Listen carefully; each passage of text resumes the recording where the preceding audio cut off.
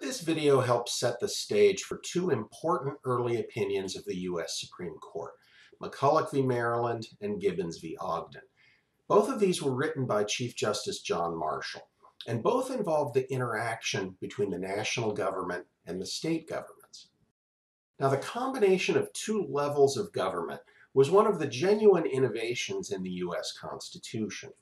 As James Madison put it, the new Constitution would be part national, creating a single nation with a central government, and part federal, creating a federation of states where each one retained a significant amount of independence from each other and from the national government. Now, in today's terminology, the word federal typically refers to the national government. Madison's idea still remains. We have a system that is part national and part state. Figuring out how the national government and the state governments interact with each other was one of the earliest puzzles the nation needed to consider, and it remains an eternal debate that is revisited again and again. The general framework on this slide can be used to approach any constitutional question, whether it involves state law or federal law. The government must have a source of power, and that power cannot be used in a way that violates limits that are based on constitutional structure or on individual rights. But these categories play out a little differently for federal and state governments. When it comes to powers, the federal government only has power to enact laws on enumerated topics. By contrast, states may simply rely on their sovereignty as the source of power for a law on any topic.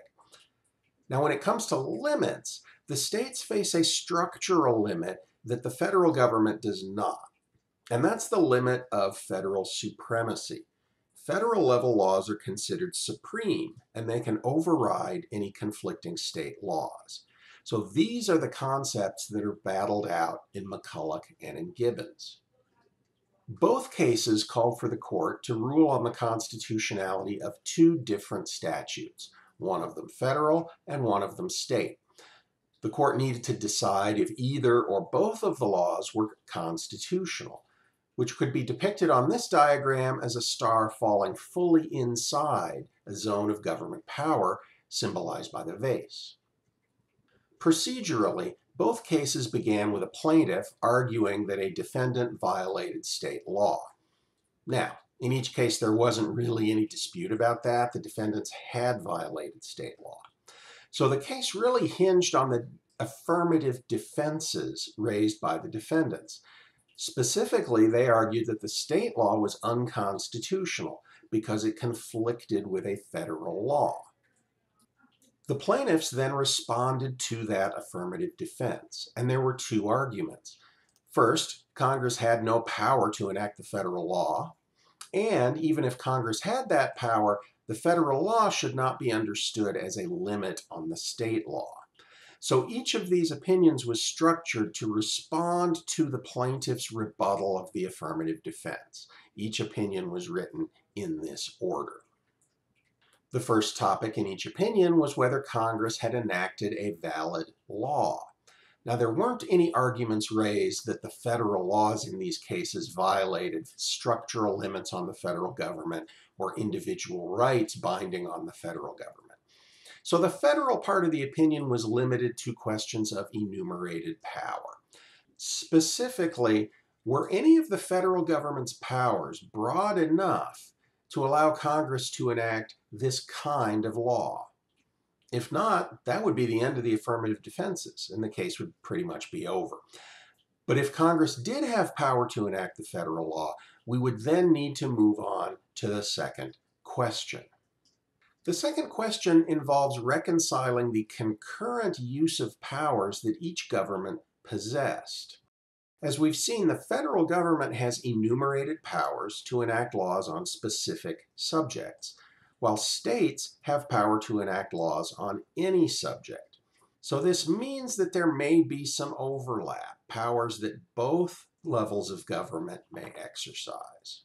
You've undoubtedly experienced concurrent powers in your own life when you've paid both state and federal taxes on something. whether it's paying 2 taxes on the same gallon of gasoline or 2 taxes on the same income. The tax example shows that the federal and state governments could use their concurrent powers at the same time, and that's frequently allowed. But sometimes the uses of the powers within these areas of concurrent control will conflict with each other. So that's the kind of conflict that was also discussed in both McCulloch and Gibbons. In this diagram, let's assume that the federal statute was constitutional. So now let's move to the state law. In each case, the state government had a source of power to enact it. It's because states are sovereign, they can enact laws on any subject. However, a state cannot use its power in a way that violates structural limits, and this includes the limit imposed by the Supremacy Clause of the U.S. Constitution. The Supremacy Clause says that federal law is supreme, notwithstanding inconsistent state laws. So supremacy is a potential limit on state laws whenever we have activity in concurrent areas. So the strength of this structural limit on states became the second question to be addressed in both McCulloch and Gibbons.